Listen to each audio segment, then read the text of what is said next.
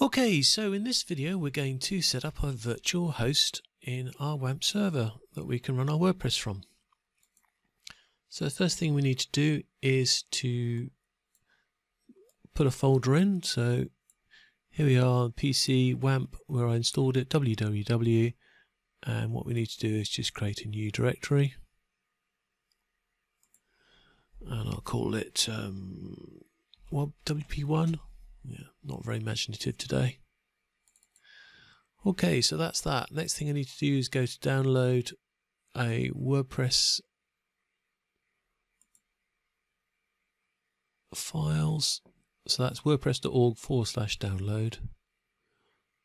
And once that's downloaded,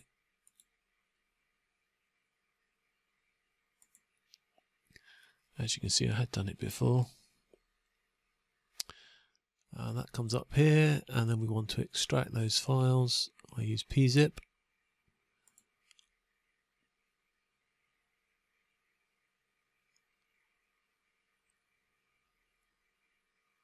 Once those files are extracted,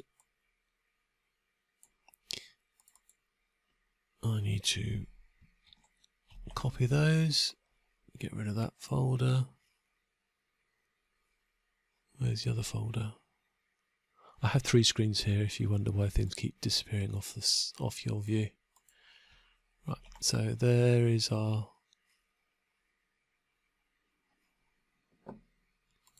try that again. Select all, copy. Oh no, they are coming. It just took a while. So there are our WordPress files. So that's a good start.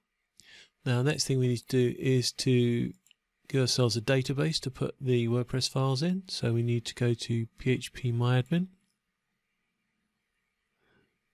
And if you need to log in, it's root and no password.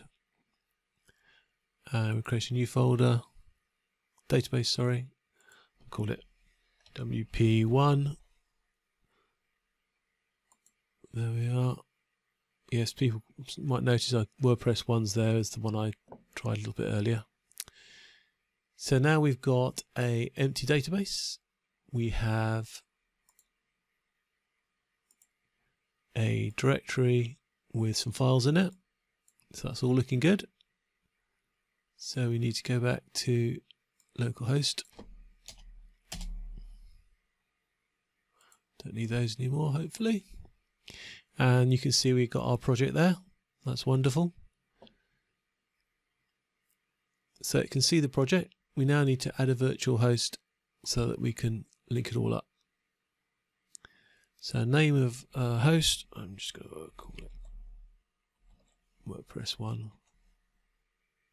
I'm actually going to use 127.0.0.2, make it easier. And I need the folder where it is. So I shouldn't have closed that folder, should I? So it's going to be C, and then it's going to be WAMP, and then it's going to be web, and then it's going to be WP1, like that. Copy that, and go down there for now. Paste that in there, and that should be it.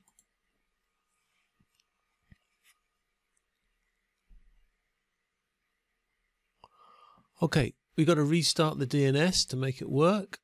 The effective way, really, what we've got to do is restart our WAMP. So, because we're not going to use the DNS, we're going to use the IP address, but we still need to, and left click, not right click, left click, left click, restart all services. Okay, so left click, virtual hosts, go to localhost, go to 127.0.0.2, and there we are. We have the beginnings of a oh, it's not going to give me English British, is it? It's going to give me American. There it is.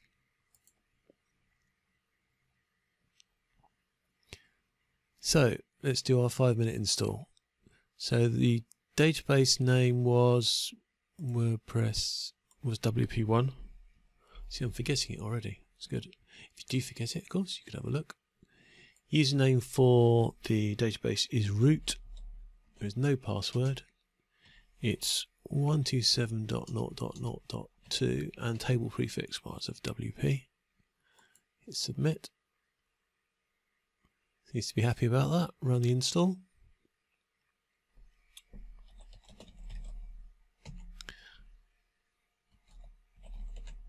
I set all my sites to admin. As they're local, it really doesn't make any difference.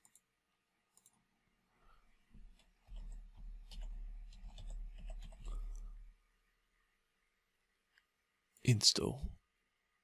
That's my password protection program. And there we are. Admin, remember me, login. There we are. Here's our copy of WordPress running on a virtual host. Nice and easy. And it's at 6 minutes and 15 seconds, but that includes downloading everything, so that's not bad. Thanks for watching.